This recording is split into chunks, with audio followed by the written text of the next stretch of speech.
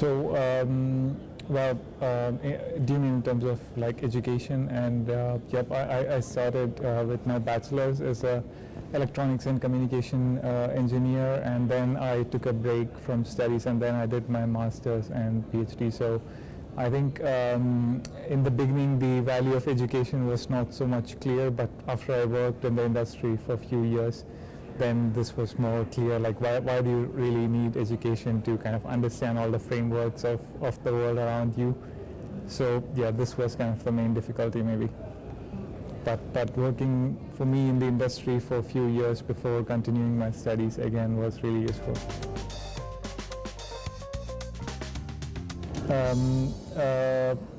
Not so much because so I did my bachelor's in India, where maybe the main difficulty was the access to information. So a lot of the information that I got for my studies mainly was through the textbooks. But when I did my master's and then my PhD, I had already moved to Finland, where maybe getting the information was more easier. So you could get access to a lot of things over the internet, so a lot of materials for studies and things like that. So which was maybe not as easy in India back in the day. Maybe this was kind of the main challenge.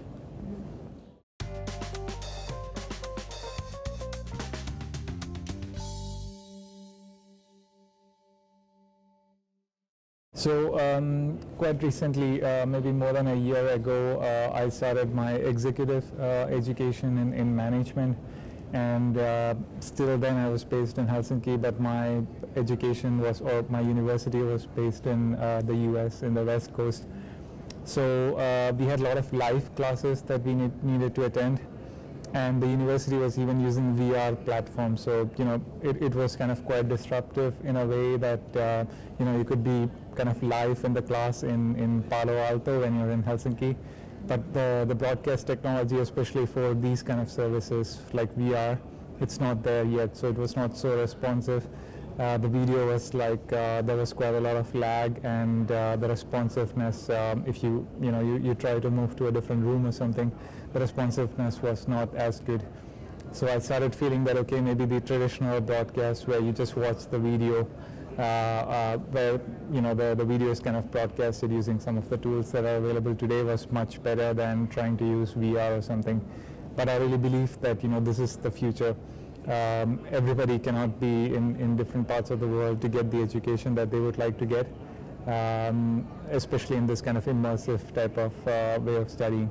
So I hope that as the communication industry evolves, you can get access to better quality of education, especially in terms of broadcast with better quality and things like that. So moving forward, I think that's my biggest expectation.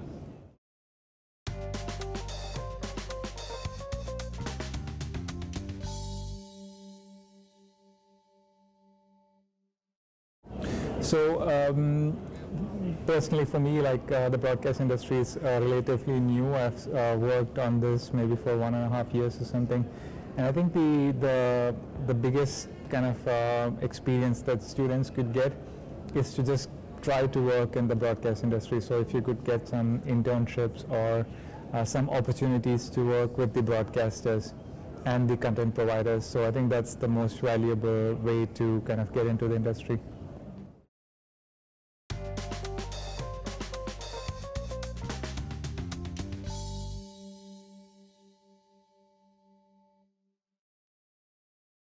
For sure. I mean, I think this is the most important topic moving forward, because the amount of kind of value that artificial intelligence create, especially in terms of automating a lot of the processes that we see today, it's really important to understand. So a lot of the things, a lot of the tasks that you do today, which are quite repetitive, it's going to be replaced by artificial intelligence. So I think students should understand it's really important to gain this competence, but it's also important to understand what kind of competence they need to get moving forward, which then goes ahead of artificial intelligence. So what they study should be still relevant once AI is kind of deployed in full scale.